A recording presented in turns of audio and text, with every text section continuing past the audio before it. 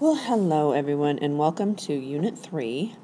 This unit is going to focus on cells, and we're going to start by looking at the scientist who named them cells. You might wonder why they're named cells. Well, this man right here named Robert Hooke, long ago in the 17th century, he used his microscope to look at some cork.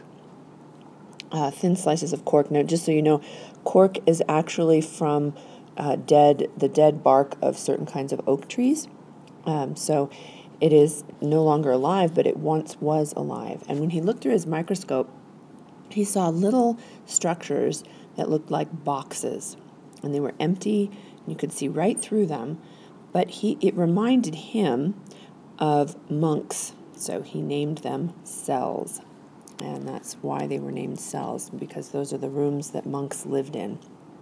So that's where cells got their name. He published his work and found that as he looked through his microscope at living organisms like leaves and plants, he started to see the same kinds of what he was calling cells. Only in living organisms, the cells had fluid in them and also small other little pieces inside of them, and he wasn't quite sure what they were yet.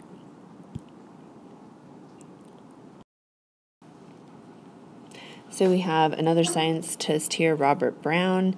In 1831, he noticed the dark spot inside of the cell, and he decided to name it a nucleus. So he called that dark spot a nucleus. Not yet sure what it did, but then we had a man named M.J. Schleiden who continued this work and continued to reaffirm the idea that cells contain nuclei and fluid.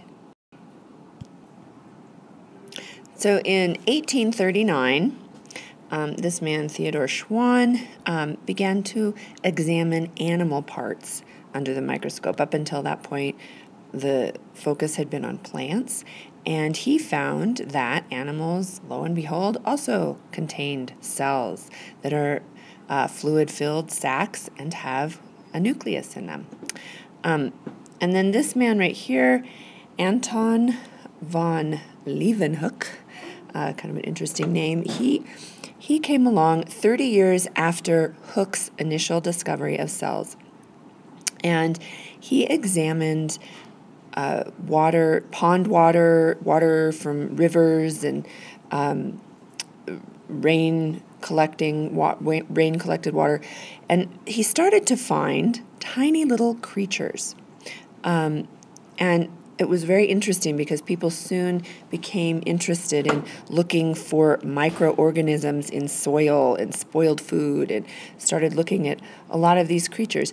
Here is just a recording of the first recorded image of Leeuwenhoek's of bacteria that he observed from scrapings from his teeth, which is also kind of interesting. So people began to see cells as the basic units of life. Where do these cells come from? That was still a little bit in question. For a long time, people had believed in the concept of spontaneous generation. They weren't really sure where life came from, and they thought it just spontaneously appeared. So scientists in 1668 by the name of Francesco Redi had performed this experiment right here, where he used this unsealed flask with meat in it as the control group, and then these as the test variables. And he was trying to show that if indeed the flask were sealed, you would not have life growing on this piece of meat. And here he covered the flask with gauze, and the flies were attracted to the meat and could smell the meat, but that the maggots were coming from the flies, not actually from the meat itself. People believed that somehow rotten meat could produce life. Here would be would look like what they're seeing, and yet this meat did not produce life, and neither did this meat. The life was produced up here, that the maggots were coming from the flies. But that really didn't convince people. They still thought, well, maybe there's not enough air. The ether or the air perhaps is what's giving life and making the maggots. So a man named Louis Pasteur in 1864, contemporary with a lot of the work being done with the microscopes, he performed some experiments, and these are some of his experiments right here, with this special flask that has a curve in it. He boiled the broth right here, and he made this curved glass so that the microorganisms would maybe be able to get in here, but they would not be able to get up past this curve and into his broth. The broth remained free of microorganisms. As a matter of fact, the broth remained free of microorganisms for over a year, and there were no microorganisms in there. And then when he broke the neck on the flask, lo and behold, microorganisms came in. So this showed people that air can still get in. The microorganisms couldn't. People really started to think about that and started to adopt the idea that is going to become part of our cell theory. We're going to look at that on the next slide. And this is the part of the cell theory that is so important. All cells come from pre-existing cells. So cells don't just randomly appear or come from air or come from spoiled food.